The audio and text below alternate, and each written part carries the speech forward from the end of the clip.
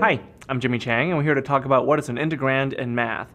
Now, an integrand is part of the integral notation in calculus, so the integrand is actually a function that's to be integrated within the context of the problem. So in an integral, if you have the integral notation of f of x dx telling you that you have to integrate with respect to x, the f of x is known as the integrand because you will find the antiderivative of that particular function. So it's whatever function that you have in here. So a specific illustration would be if you have the integral of sine of x dx, the sine of x is the integrand. And it's basically whatever's inside there prior to the dx, and that's going to be your integrand because that is your function. So whatever you have inside, whatever you're going to integrate is going to be your integrand. So I'm Jimmy Chang, and that's what is an integrand in math.